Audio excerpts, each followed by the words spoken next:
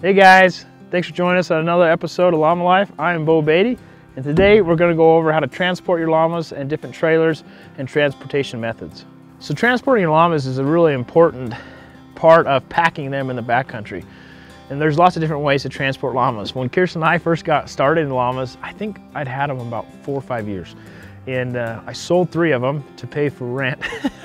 Because we didn't have any money. We were going to school, trying to start a business, had llamas, and so I sold 3 llamas.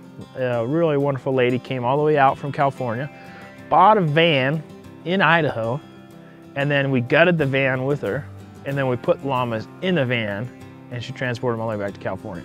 So there's lots of different ways to transport llamas. You can use vans, you can use trailers, you can use stock racks in the back of your truck, and we just kind of want to go over some of that today and talk about some of the safety and different ways to do it. So right now we got a Santa Fe trailer, Santa Fe 2, and this trailer is made by Trails West. And this is a 2-horse slant load trailer. And so traditionally this trailer will hold 2 or 3 horses on a slant load, and the trailer is only 6 foot 2 inches wide on the inside. So the trailer width, if you have a trailer that's 6 foot wide on the inside, it'll almost fall right behind your tracks of your truck when you're going down a dirt road. And so the trailers can go all the way up to 7 feet wide, sometimes even 8 feet wide. But traditionally you'll see a 6 foot wide trailer, a 6 foot 8 wide trailer, or a 7 foot wide trailer. So this one's kind of in between. It's kind of an older trailer and it's 6 foot 2. And I really like this trailer. It's probably one of my favorite trailers. And it has a tack room. So the tack room is where you can store all your gear and equipment. And so you can see right here behind me, we've got a hay bale in here, we've got extra water, we've got buckets, we've got some pellets in here, a couple saddles, and it's got a place to store stuff. So this is a really awesome trailer for llamas, and I really like it because it's short and the tires are close to the back of the trailer. And so when you're going down that dip, it helps having the tires towards the back end of the trailer, and so the back end of the trailer doesn't drag as you come up and out of those dips. So when you're going and taking a trailer in the backcountry, think about, well, how many llamas am I going to take? Where am I going to go? How am I going to be traveling? And so this trailer is pretty ideal for up to 4 llamas. It's an awesome trailer. You can put all your llama gear in the tack room. It can stay nice and dry. It doesn't have to go in the back of the truck or Suburban or whatever you're pulling with. And then you can go through some pretty crazy country. Now this trailer, what we did is we flipped around the axles. My friend Bob Potter did that. Flipped around the axles, and then we've got big old tires here. And so these are 18 ply tires used for small semi-trailers and things like that. And we still have quite a bit of clearance between the bumper and the tire. And so when you do something like this, kind of a custom change on a trailer, you got to really consider how much space you have between your tire and your fender, because when you get rocks and snow or mud and it builds up, the more clearance you have, the safer you are. And then also the distance right here between the tires. When you get bigger tires, obviously the circumference gets bigger and they'll start getting closer together. Then it's really easy for smaller rocks to get wedged in that space, and that's a really scary spot to be in. And so when you're doing something like that, trying to do some custom work on a trailer to make it fit your needs better, something to take in consideration is to watch out for spacing between your tires and your whatever this is called, this nice pretty fender. Okay, another little custom piece that we have done to this trailer and quite a few of our other trailers is backup lights. So a lot of times when you're hiking or camping or taking your llamas in the backcountry or even coming home after a trip, it's almost dark. A lot of times it's dark. And so having these backup lights, every time you throw that vehicle in reverse, they shine out, and then you can kind of see when you're backing up where you want to direct that trailer. So I highly recommend it. They're relatively inexpensive. You can buy them pretty much anywhere online, and these are LED lights. So highly recommend it. So this is a horse trailer. And you can tell it's a horse trailer, mostly by the way, well, because it's got a little horse logo on it. But see how this door swings? It's one big solid door. That's very typical of horse trailers. There's stock trailers, there's horse trailers, there's stock combo trailers, there's small livestock trailers. And the different names that the trailer have, usually you can see by if they have a tack room, and then the door dimensions and shapes and styles will vary significantly. So this is a horse trailer, so it has one big door. And it's tough to get the llamas in there, because when you take your llamas in there, they want to come out if the door's open, obviously. And so you kind of have to hold the door shut and sneak them in there one at a time if you're going to let them loose. So you hold the door like that, put one in, put the next one in, put the next one in, And when you're traveling, the llamas will lay down in the trailer. And so you don't want to tie them up. So what you might do when you have a door like this is put all your llamas in there, tie them up to the post on the sides, and then shut your door, and then take all their lead ropes off, so then they can kind of roam around free without being tied to the trailer. So that's typically what I like to do. The other trailer methods trailer doors that I like are the stock combos, and they have a slider. It makes it a lot easier to put them in there and take the lead rope off as you're putting them in. So this is one method or one style of trailer that we really like. It's really good for 4 llamas, not much more than that. And we like to bed when we're going into places, so we'll put 4 to 6 inches of hay in the back of the trailer. It's really important if you're going into public lands, Forest Service, BLM, national parks, that you actually have weed-free hay. And so we'll put weed-free hay down on the bottom, and then you'll see the hay nets. We always usually have 2 hay nets in each of the trailers, so llamas can eat as they're being transported. And I think that's a really important component, especially when you're working the llamas really hard. It just gives them a little more time to get a little more calories into them before and after trips. So the hay nets are really important, I think, to have, and bedding heavy. But one of the things about, for example, Yellowstone National Park is you can't actually have bedding in your trailer when you enter the park. And so you can't have any of the bedding down there. You have to have a totally clean trailer, as clean as you can from poop. The llamas are gonna poop and pee in it a little bit as you travel, but you can't be bedding anything. And when you don't bed stuff, what happens is that rubber mats that are usually down on the trailers, and if they poop and pee on it, or if it's bad weather and it's wet, it gets really slick. It becomes unsafe for the llamas. So it's a fine balance, there of being unsafe for the llamas and following the rules and regulations. So we just try to do our very, very best with that. And so an important, I guess, pro tip would be when you're going into different states and different public land areas and regions that are managed by Forest Service, BLM, state, and the Department of the Interior, such as Yellowstone National Park, really important to know what you can and can't do. And I think a rule of thumb is to always have bedding, and if you are going to have bedding, to have weed-free certified hay. So, or straw. So this is one trailer, I really like it. It's Charles West Santa Fe 2 with some custom lights and flipped axles and larger tires. So I'll show you the hay net, and then we'll go in the back and show you guys a few different models of trailers and why we like each one of them, and hopefully it's helpful to you. Here's the hay nets. You can get these from all different places. I'll put a link in the description for you guys where we buy these online. We're just feeding a variety of grass hay that we grow here at the ranch that we had weed-free certified. And so usually we have two nets in each trailer. This trailer's a little bit smaller, so we only have one. And you just tie this little baby up here. I'm just doing a couple half hitches. And this llamas will sit here and feed through this thing pretty slowly. And so they'll just kind of pick through it, and kind of saves feed, and is a great way for llamas to travel long or short distances, and keeps them entertained when they're back here. They also might fight a little bit, and when they do, you're gonna see this all around here. Our llamas obviously get in here and fight a little bit and spit. So we usually clean out the trailers and scrub them all down twice a year, but right after you scrub them down, then they look just like that on your next trip. That's part of Llama Life. Okay, this is another trailer that we use quite often. This is made by Titan, and I think they make some of the best trailers out there. And this is a metal trailer. It's the Challenger model, and this is called a stock trailer, or a stock combo. And so the things I really like about this is it has multiple doors, has a sliding door, and has a middle divider.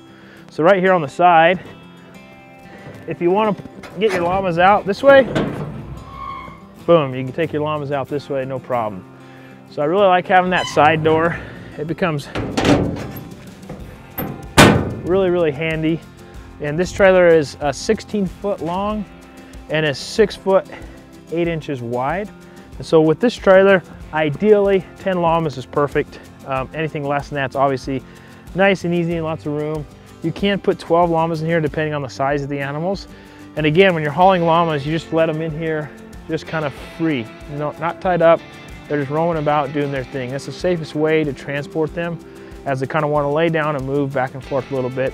And then having nice gaps here at the top of the trailer is great, because your llamas get to see, they get plenty of ventilation, and then having a solid wall like this is huge, because when you're traveling down the road it's muddy, it's rainy, it's snowy, and then the wind's blowing really hard, this kind of protects them. So this is a trailer that's great for protecting your llamas. And these spots right here are designed perfectly on these Titan Challenger trailers for you to put in a plexiglass to be able to close this all off. You can close the bottom section and the top section, or one or the other. So on really, you know, bad weather days, or in the winter time, if you're going to transport a lot of livestock, it might be worth having those plexiglasses put in. Pretty inexpensive, and then keeps almost your llamas totally enclosed and out of harm's and weather's way. So these trailers, one thing I like about these trailers a lot is usually when you buy a brand new trailer, they don't come with mats and they don't come with a spare tire, which drives me crazy. So these trailers come with spare tire, they come with mats, especially if you buy them from Bear Lake Trailer Sales. And they have a couple different locations here in the West. So highly recommend Bear Lake Trailer Sales. Give Jordan a call. And then these trailers come, like I said, with mats and a tire, and they all come with LED lights. So a lot of trailers don't come with LED lights. And I really like the LED lights because they're easier to replace if you need to replace them. They're brighter and smaller, and they stick on better as far as the component and how they sit into the trailer. So they're just less likely to come off or fade or break or all that stuff. We just have so many problems with trailer lights that I really like the LED lights, and the smaller the light and powerful they are, the easier are they to work with. And the last thing these guys have come with torsion axles versus spring axles. And so when you're hauling a lot of weight, going up and down roads and have a lot of different changing and topography, having those torsion axles is huge. So I really recommend the torsion axles no matter what trailer brand you get, if you can get them. And if you don't get the torsion axles, I recommend flipping the axles and putting bigger, higher grade tires on there that are a heavier ply, and I think you'll be better suited for hauling off-road in the backcountry. So these Challenger trailers come in all different dimensions. You can get them 6'8" wide, 6 foot wide, 12 foot long, 14/16, or custom build, all the way up to 18 or 20 feet. So this is a bumper pole. This is about as big as I think you should go with the bumper pole, and this is a great trailer. The last feature that I really like about it is that it has the divider gate in the middle and then the slider door in the back. So let's go take a look at those. We went and put some LED lights, backup lights on this. It's a little bit bigger, and the frame to put the lights on is a little bit bigger, so we're able to put longer, taller, more lumen lights. So you can do it yourself. You can cut this out, put it in there, run your wires to your power source, ground it, and away you go. So, or you can have someone do it. If you guys live in Idaho, highly recommend Mr. Driveline out of Manan, Idaho. He does a great job. His name's Levi. Man, guy knows how to fix and do anything, small projects. So I really like this trailer because you have two options. You can open up the door in its entirety, and then it has a center divider, and you can actually lock the center divider here. Another feature that I really like is the sliding door, and I use this most of the time when putting llamas in and out of the trailer. And the reason is because you can go in, shut it, and then do what you need to do, or you can put a llama in, let them jump into the trailer while you're still outside of the trailer, clip their lead off, and then shut the door. So I really like this sliding feature. It makes it really, really convenient for loading llamas and unloading llamas. So highly recommend this brand and style of trailer. Again, they call this trailer a stock trailer or a stock combo. So when you're looking for trailers, looking for a stock combo, will help you get a trailer that structurally looks like this, and has a sliding door in the back versus kind of a big swinging gate, and that's it. So this is trailer number 2 that we really like to use, and has been great for us in the backcountry. So this is 2007 Tundra, and it's got a pretty thin connection here on the hitch, but the 2011 Duramax we have is thick. And so having a big connector here on the end, it's really important. So they just go like that. When you're connecting your trailers, always cross the chains. And the reason why you want to cross the chains is if this hitch somehow falls, pops off, comes unlocked or whatever, by having the chains crossed like that, it'll catch the trailer when the trailer hitch falls. It'll catch it down here. And so I have seen this firsthand. It's happened to me once. And the only reason why it happened is because I forgot to lock the trailer. So it just happens. So to be safe, I always try to cross those, and I always try to lock the trailer, even though I forgot one time. And it actually did come off. And there were no llamas in it, so that was good. So now we're gonna go into one of my favorite ways to transport llamas, and that's in a stock rack. This is a stock rack. What that means is you put stock, livestock in the back of this, inside of this. And so this stock rack right here will slide right into the back of your pickup bed. And obviously lots of different models and sizes of pickup beds. We have pickup beds that go inside of 07, 08 Tundras. They go inside of 6-foot beds, 8-foot beds, 6.5-foot beds. Now you notice as you go into like Tundra, Ford, Chevy, Dodge, Nissan, whatever, the bed widths also change.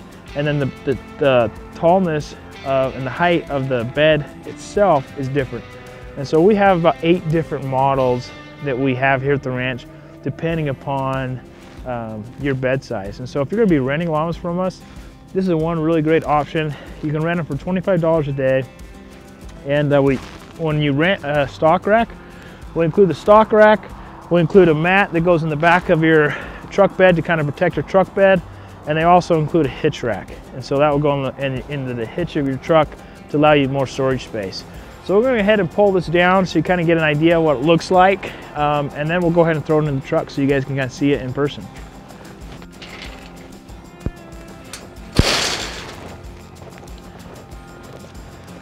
Okay, so this is what the stock rack looks like. We got 60 inches tall right here, and then we built a cross member frame over the top, and that's to help from the door sliding back and forth when you try to tighten it. And this goes over the cab, and so pretty cool feature to have. You can store a lot of gear and equipment. This stock will fit 2 or 3 llamas depending upon the size of the llamas, but almost always 2 and sometimes 3, especially if you're not going far away. So you can put all your gear in here. So let me show you guys how this works. So when you're storing these, I like to set them on the back side. And the reason is because then all the weather will fall off of it. But mostly because then it becomes really easy to hook up to these when you're by yourself and you need to tip them into your bed. So we'll show you how to tip them into your bed and load them by yourself a little bit later. So pretty simple. We got 3 hinges on that side. One of the important pieces is making sure that the door is a couple inches, 3 or 4 inches off the ground floor, which will eventually be your truck bed. The reason is because usually tailgates, they connect, say right here's where they hinge, and they kind of come up. And so if you've got any gear and equipment or a mat on there, it needs to be high enough, the door needs to be high enough that it won't hit your tailgate. And then you load your llamas in here. So when you're loading this into your truck, we have these D-rings in 4 places, and usually this truck is made for 2010 all the way up to 2016 Duramaxes, and a lot of times this will fit in a lot of the Ford trucks as well. And so we have turnbuckles that go on each side, and this thing will become 100% sturdy. It won't even move, not even an inch, so when it's all tight and set up. And you see that we got some heavy duty expanded metal on the sides, and the reason why we did expanded metal versus bars is because when you get going, if you get in the back road and your llama stands up and you're starting to feel their truck bed sway, we don't want their foot to go outside and go out through. If we just had bars, it'd be easy for them to poke through. And then you can also haul wood, anything you want into in here, and this expanded metal is kind of just the way to go in my mind. So that's why we chose to do it. It's more of a safety issue than anything. And one of my favorite features is how this works. So we've got all of our storage space up here. Everything will be over the cab. And this is how we unlock this little puppy. All right. So now it becomes pretty easy to put all of our gear. So you can put all of one llama's gear, saddle, buckets, panniers, everything you need to pack a llama. One llama can go right here. Another llama's gear will go right here. And then you have a third left of space, and if you want to store stuff. It'd be a perfect spot for a cooler. So we made these to go in to fit full-size coolers, length and dimension. So this is kind of our last design. It's my favorite design, and all the rest of them that we build from here on out are like this. We sell a couple of these a year, so if you're interested in buying one, just let us know. We can send you some of our prints and dimensions, or we can build you one. This is powder coated. Highly recommend that.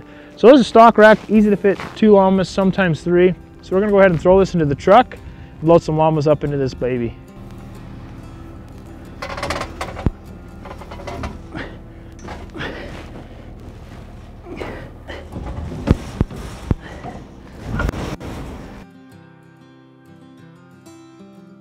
So here we got a llama named Sue. He's actually a boy. He's a 3-year-old, and he's an outcross, so he's not related to any llama we own, crazy or not. He's just a 3-year-old, so he's gonna get to breed a lot of girls in his day, I'm afraid. But he does not have the greatest manners, so we're gonna teach him how to get in the back of the pickup truck. Hey, silly. We just picked him up about 6 months ago. A llama named Sue, going in the back of the stock rack. Come on, get that back in here. Good boy. Okay guys, so we just got llama named Sue in the back of the truck, and this is how to transport your llamas in a stock rack. We could only fit about one more big guy like this in here, and 2 big llamas is about as much as you're gonna get in a stock rack unless you have an 8-foot bed. So this is just a even shorter, it's like a 5'3" bed, so it's pretty dang short. Sue here is 50 inches to the shoulder, so he's a pretty big boy. He's crouched down pretty good right now, but you can see there's only enough space basically for one more llama in here. And they travel pretty good. I don't like to travel long distances in stock racks. 3 hours in good weather is about as much as I would do. If you're going longer than that, you need to kind of board up the inside, keep the wind out of their eyes and ears, and hopefully keep the moisture out as well. So stock racks are a pretty good tool, especially if you're traveling 3 or less hours and good weather conditions. I really like it. You can get a pickup, wherever you can get a pickup truck and get your llamas back in there. So it's a great backcountry way of transporting these working guys. Thanks for watching the video today. We really appreciate it. Click on our other videos and subscribe.